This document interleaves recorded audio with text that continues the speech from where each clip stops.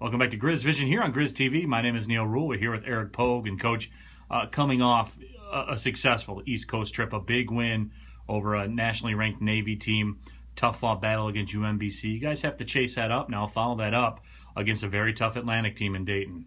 Yeah, I mean, it was a great weekend for us. We can get a little bit greedy and say that we should have walked away with 2 wins, and I think we played well enough to do that. But having said that, the Navy game could have gone either way. So we're happy to walk away one-on-one out of that weekend. We learned a lot about ourselves.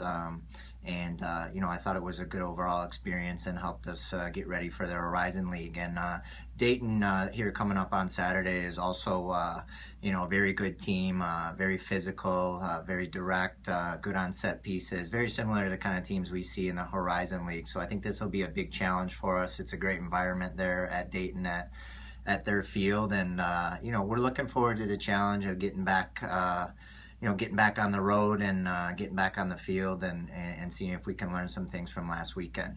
How tough is it to keep scoring momentum? I mean, you guys have been able to find the back of the net at a pretty consistent clip.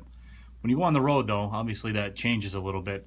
Why is that so hard to find consistency scoring on the road? Yeah, it's a little bit of a confidence thing, and it's kind of contagious. And, right now, Sirwatka was putting goals in, and, then he got a little bit injured, and he'll be back with us this weekend, which is good. And Ricci's caught fire here, and he's got a couple goals, and, realistically could have had a couple more. And, we're just playing with a lot of confidence in the attack. But for me, it all starts from a good, solid defense.